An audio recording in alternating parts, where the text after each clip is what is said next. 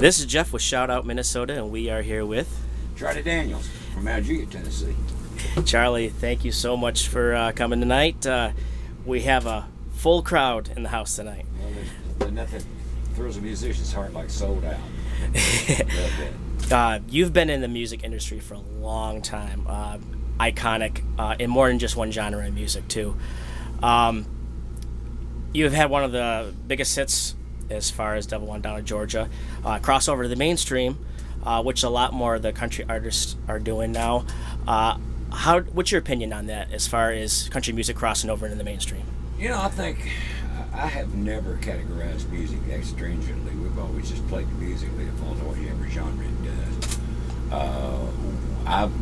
I always said what the country music fan likes is what country music is.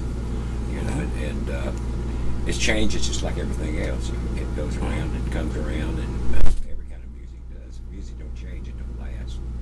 So, Okay. Crossing over, I think, is a good thing. I think it's any song that has a broad appeal. Why shouldn't it cross over? Okay. What song do you enjoy to play the most? I love to play all of them. That's I'm a gonna good play them all answer. every night anyway. That's a good answer. I like that. All right, family values. You're a big family value type of man, and it seems like society has lost focus on that. What would you say to the youth of today? Well, we've lost our family values to a big extent because we've lost our family to a big extent. The nuclear family, mom and dad. And when I came up, it was mom and dad working, mama home, you know, and raising kids. And that is looked at as old-fashioned in a lot of ways right now, but it still worked really well. I would say to kids, you know, that don't do a lot of things when you're a kid that you're going to regret when you get older. Because the things that you do, some of them are the small stuff doesn't matter, but some of the big stuff you're going to carry around with you for the rest of your life. Especially if you come across the law.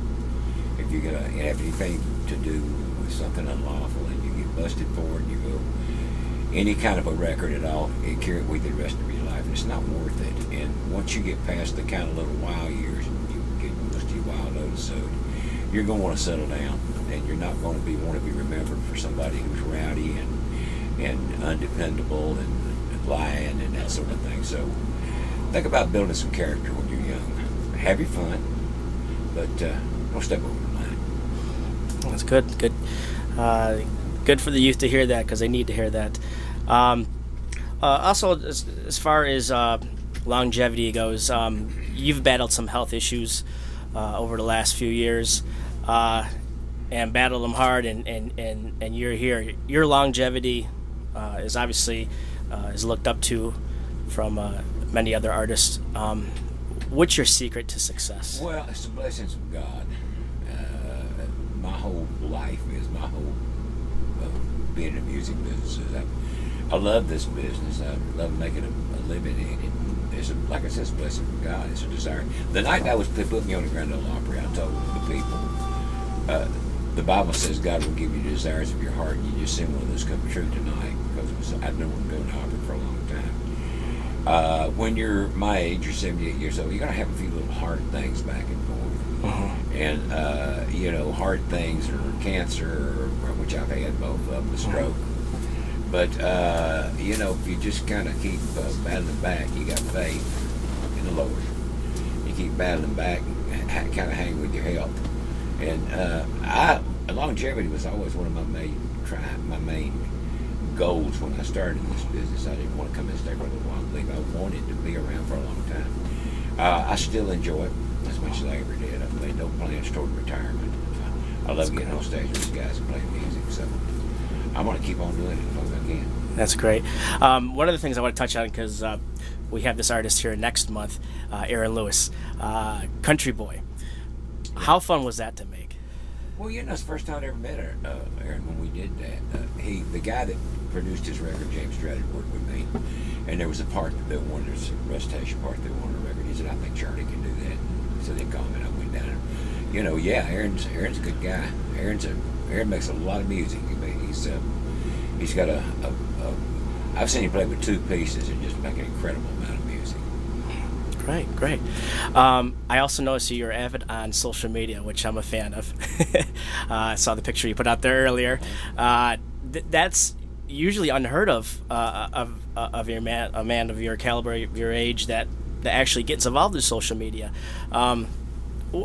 What kind of what does it mean to you for social media wise? Well, I am fascinated by technology.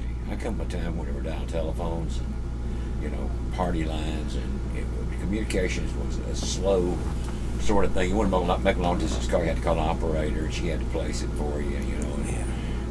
It's just amazing to me that you can sit down and take a little machine and type in a few words, and it's available in Madagascar or Australia or anywhere. It's all over the world immediately.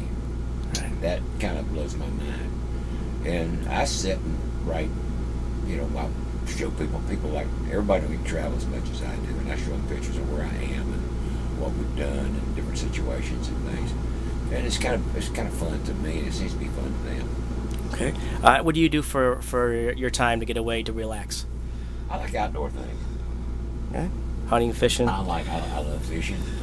I don't have time to hunt. Hunting is very, very time consuming. I don't really have time to do it anymore. Right. I still love it. I do like target shooting. Okay. All right. Quite a bit of that. As I said, I love fishing. I love horseback riding. Hitting the golf ball once in a while. Outdoor there you go. Things, nice. That sort of stuff. Very good. Well, I thank you so much for your time, and it's going to be a great show tonight. Everybody's looking forward to it. Can you say something to the fans of here at St. Croix Casino, and to the fans, the Charlie Daniel fans around here? Hi, y'all. I'm Charlie Daniels, and I'm here at the St. Croix Casino, and we came here to rock your socks off. Let's have some fun.